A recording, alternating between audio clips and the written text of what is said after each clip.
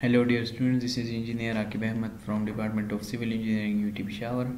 In today's tutorial we will perform the analysis on 4 piles with raft foundation on sandy soil.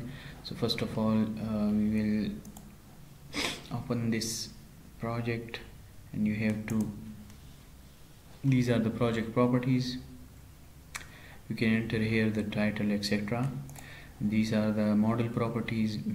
Length is in feet, pound per force, the force unit, and time unit is day. These are calculated by default by the PLAXIS software. Earth gravity and unit weight of water. This will be our contour, that is 2 feet 2 feet in negative direction, 2 feet in positive direction, and x, and 1.5 feet in negative y direction, 1.5 feet in positive direction. So our boundary condition is 4 feet by 3 feet and its depth will be 5 feet. Okay, now modifiers. This is our borehole. The sand material is assigned to it and its top is on top coordinate is 0 feet and its bottom is -5 feet, and our water level is below the sand, so it is -6 feet at -6 feet. Now for materials, for soils and interfaces, this is the sand soil. So these are the properties. Hardening soil model, drainage type is selected as drained. This is the color. This is the unit weight unsaturated and saturated for the sand. This is the E initial, which is calculated by automatically. Now these are the parameters, stiffness parameters, modulus of elasticity for sand, E50, E odometer, E unloading, reloading. These all properties are explained in the other tutorials, so kindly watch that videos. Now these are the alternatives, which is calculated by the correlation with the stiffness parameters. These are the strength parameters, cohesion, angle of internal friction, and delta angle. These all parameters are explained in the previous tutorials, so kindly watch these previous tutorials. Now groundwater is selected as a standard, so these are all calculated by the PLAXIS automatically. Interface, our R interface is 0.71 and strength is manual. Now initial, these are also calculated automatically by PLAXIS. So this was the property of sand. Now we also created the plate element for raft, so it is the raft. These are all properties of the raft: thickness and unit weight, etc. So I also explained these parameters in the previous video. So here I entered already the properties of, it is modulus of elasticity and first and second direction and Poisson's ratio, etc. And the shear model is G12. So this was the property of piled raft. Now we also created the material for piles. So these are the piles, modulus of elasticity for the pile material, unit weight of the pile material, and beam type, predefined type. Beam type is circular tube. These are the diameter, thickness, area, moment of inertia of the pile. So I explained all of these parameters in first tutorial. Now this is the skin resistance, axial skin resistance of the pile, and this is the base resistance of the pile. Okay, so the material is already assigned. Now we will have to move the structure mode. First of all, we have to make the raft. So for raft we will click here, this, and this. So raft is 1 feet by 1 feet, so we have to enter these parameters as -0.5 feet, and this should be -0.5 feet. This is -0.5 and this is 0.5. This is 0.5 feet and this is 0.5 feet, 0.5 feet and -0.5 feet. Now the raft is already modeled. Now after that we have to assign material to the raft, so right click on the raft, create plate. Now the plate is created and its name is plate 6. Set materials, and I will set the material as raft, so the raft material assigned to the plate. Now after that we have to make the piles as embedded beam, so I will make here 4 piles. So for 4 piles we will click on the here, and this is the embedded beam, create embedded beam. I'll click anywhere in the, and I'll give the coordinates to the pile. So for first point I have to give the coordinates as our pile is 1.5 feet long,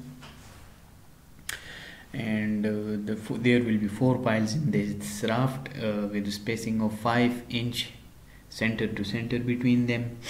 So for this I already calculated its distance in feet. So in x direction it will be 0.2083 feet, and now in y direction it will be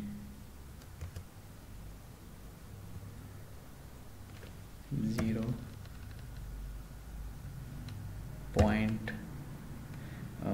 The second point will be 0.20833, and this is second point. Now 0.20833, and this should be 0.20833, and its height is -1.5. Now the pile is modeled, so this is our pile. Now we have to assign material to that pile, so create embedded beam is created, set material as pile. Now material is assigned to the pile. Now I have to make the other pile by creating array, so we'll select this pile, create array. I want its copy in x and y both directions, so I will select the xy plane. Now number of columns will be 2, so distance between the columns will be 5 inches, so I think 5 inches will be 0.4 something. Let me calculate that. 5 inch divided by 12, 0.4167. so distance between the columns will be minus 0.4167, and here it will be minus 0.4167. Click OK. Yes, so these are the piles created. You can also create more piles by array property.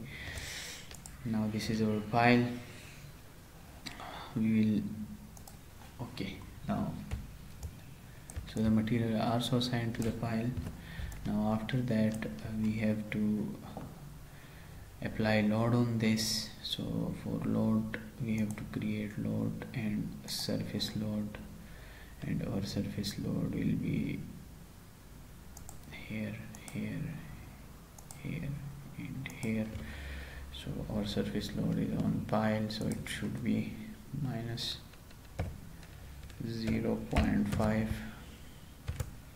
minus 0.5, minus 0.5, 0.5 feet, 0.5 feet, 0.5 feet, 0.5 feet, and negative 0.5 feet. Okay, now we have to assign the value to the load. So in negative z direction, so our load will be 1200 pound force per feet square. So okay, now load is assigned. Okay, and uniform load is assigned. Now we have to also apply the lateral load. So for lateral load, this is the create point load here. I click here. So for lateral load it will be 0.5 in the mid of this section. So in x direction it will be at 0.5 feet, and in y direction it is 0 and set 0.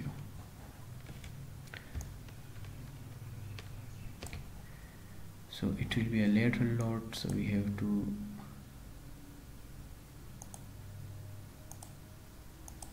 set 0, and this will be in negative x direction.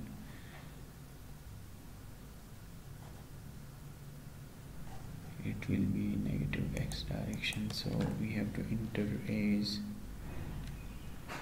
minus 592 pounds. So this is now the lateral load is also created, and these are the lateral loads, and this is the pile raft. We also have to create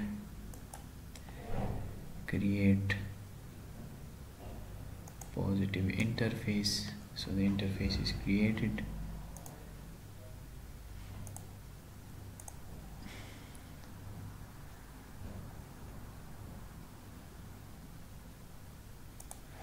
Now the interface is also created, load is applied, and everything is done. Now we have to mesh this. So for meshing we have to control all that, generate mesh. I have to mesh it as coarse. Okay, now the mesh is generating.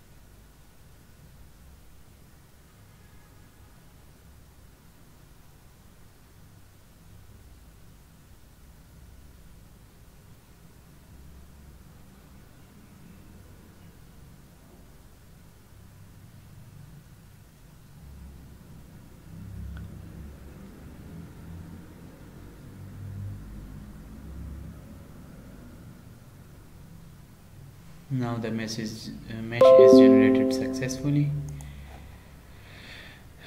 and these are the elements and nodes. If you want to mesh this as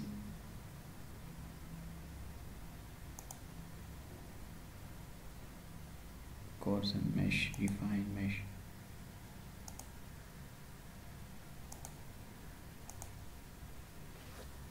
sorry for that. Now the mesh is generated. Now we have to create the stage construction.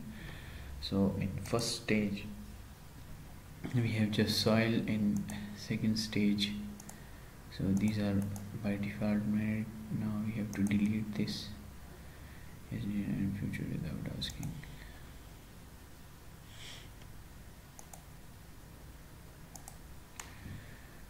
Now in initial phase there is only a soil in.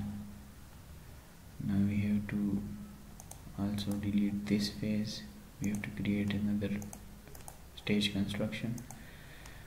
So this is, we have to add this, and we have to enter here as phase, plastic, etc, etc. Okay, now we have to assign this name as files.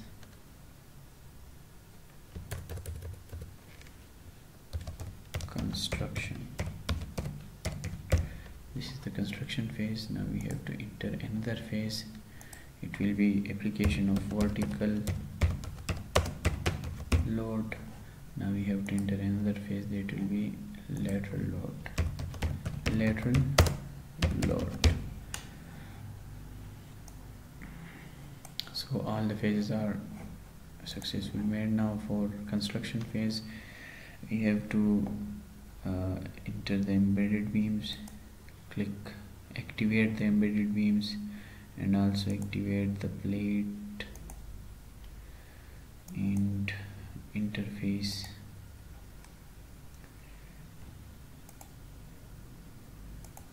Now in first phase, in vertical load application phase, we have to enter the load, that is surface load.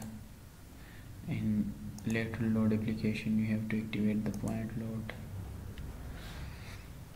So this is the stage construction. Now it is okay. Piles are also made. So our calculation now, for we have to calculate the stage. So for calculation we have to click enter, ignore, and calculate. Now this is calculating the model analysis.